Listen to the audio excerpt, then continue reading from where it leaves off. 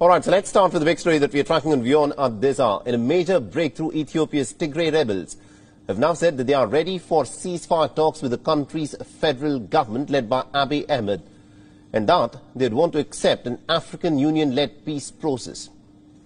The Tigray reportedly has already set up a negotiation team that is ready to be deployed without any further delay. Now, the announcement was made amidst a flurry of international diplomacy after the fighting flared in the northern part of Ethiopia in the month of August again this year. And this has been the first time in months that a fresh round of attacks resumed in the conflict-ridden region. Now, there's been no immediate comment from the Ethiopian government side, which for long has insisted that any peace process must be brokered by Addis Ababa. Now, according to reports, the Tigray People's Liberation Front that rules the Tigrayan region has not placed any precondition for talks, although it is said that it expected a credible peace process with mutually acceptable mediators. And this can be seen as a much watered-down approach from the TPLF rebels, who have always maintained a pretty strong stance against the government. Now, earlier this month, the TPLF leader, Gebre Michael, had proposed a truce with 4 conditions, including unfettered humanitarian access and also the restoration of essential services in the war-hit region of Tigray. He reportedly had also called for the withdrawal of the Eritrean forces from across Ethiopia as a part of a condition for truce.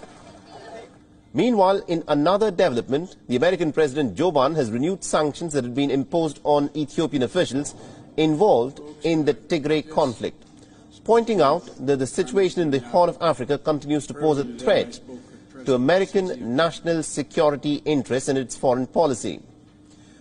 Now, the war that has dragged on for several years now erupted in November 2020 after the Ethiopian Prime Minister Abiy Ahmed ordered for a military offensive against regional forces in the Tigray province. The conflict also extended to neighboring Afar and the Amhara provinces just a few months later.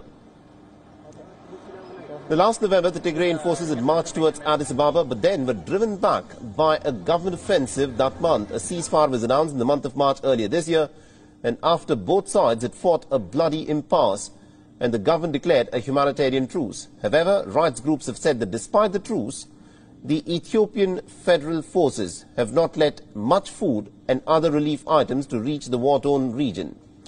The fighting has displaced millions of people. It has pushed parts of Tigray into extreme famine-like conditions and has also resulted in thousands of civilians being killed so far.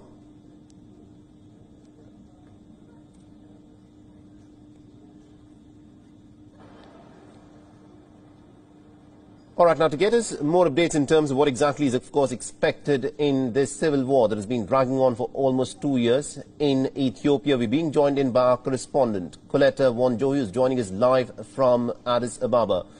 Now, Coletta, this is an interesting development that has taken place. The TPLF rebels have said that they are interested in signing a truce agreement that will be mediated by the African Union. You know, how likely is that this truce is something that could last?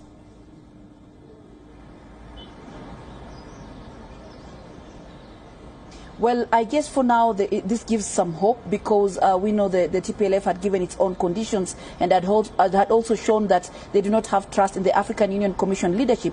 But now it's kind of a compromise. We might look at it like that, in it trying to also align itself with what the government of Ethiopia had also preferred under a peace process. So this kind of sets forth the negotiations to go through, although we've already seen that they want mutually accepted mediators, mutually accepted international observers, but the communication from the TPLF or the Tigray government is that they have the appetite for peace has grown even more stronger. So what people are hoping that, and what the African Union has also said, is that they need to maintain this appetite, and so we're also waiting for the government to see what it will say, and from then maybe we might see them now making modalities in terms of time, place, and also agreeing on some of these issues.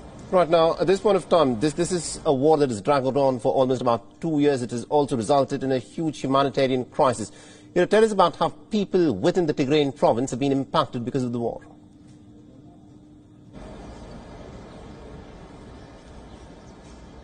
Well, if you look at the whole northern region, which is the three provinces, that's the Tigray, Amhara, and Afar, there are more than 9 million people, according to the United Nations, that have been affected and have been forced to need emergency assistance or humanitarian assistance because of this conflict. Within the Tigray region alone, the United Nations says that over 5 million people need help. Now, there was a kind of a gap in terms of supply of humanitarian assistance into the region between December last year and March this year, until when there was a unilateral ceasefire that was declared. So that kind of created a big gap. Then now, with the fresh fighting that began some weeks back, then we also have issues of humanitarian agencies accessing this region from about 24th of September, you know. So it's about millions of people who need help, who need to go back to their normal lives. Absolutely, indeed. Thank you very much indeed, Coletta Wanjohi, for joining us from Addis Ababa and getting us all those updates there.